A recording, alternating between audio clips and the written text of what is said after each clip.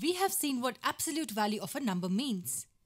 What is the absolute value of minus 3? It tells us the distance of minus 3 from 0 on a number line. As minus 3 is 3 units away from 0, its absolute value will be 3. And what about the absolute value of 3? The number 3 is also 3 units away from 0. The absolute value of 3 will also equal 3. The absolute value of minus 29 will be 29.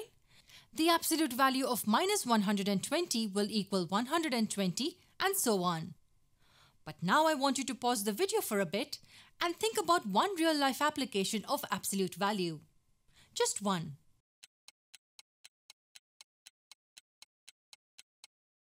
If you have not thought about it before, it's okay. Most haven't. Let's say you're based in Kansas. You have New York 1,500 miles to the east and California 1,500 miles to the west. One day, you decide to meet your friend in New York.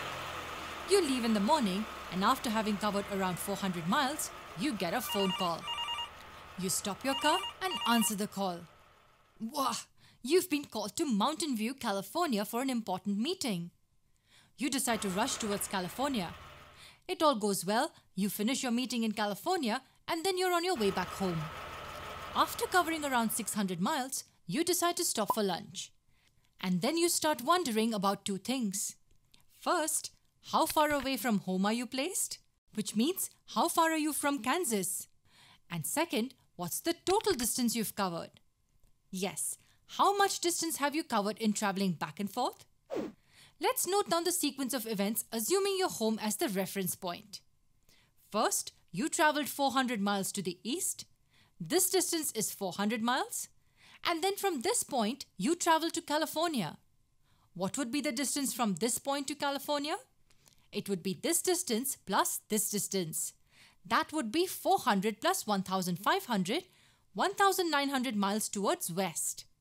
And from California, you traveled 600 miles to the east. This distance is 400 miles. This entire distance is 1,900 miles. And this distance is 600 miles.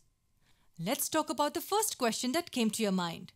Where are you in relative to Kansas? To understand that answer, think of this as a number line. A number line in which east is positive and west is negative. 400 miles to the east will be positive 400. Then 1,900 miles to the west would be negative 1,900. And 600 miles to the east would be positive 600. What would these numbers add up to? East is positive, so we write 400. As west is negative, we subtract 1,900. And then add 600 again as it's in the positive direction. 400 minus 1,900 plus 600 will give us minus 900. What does minus mean in this particular example? It's west. So your relative position will be 900 miles to the west of Kansas. Relative position needs to include the direction. I cannot say that your relative position from Kansas is just 900 miles because it could mean 900 miles to the east also. So your relative position from your home is 900 miles to the west.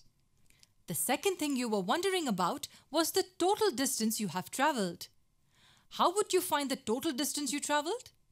I want you to pause the video and work through this.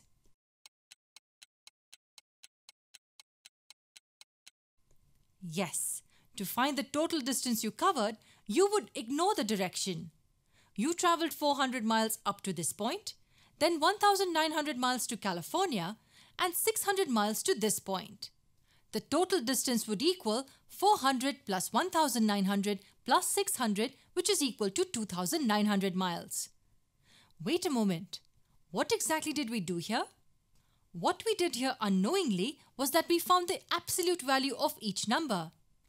Yes, we ignored the sign and simply added the three numbers. So yes, a car's odometer uses the absolute value concept.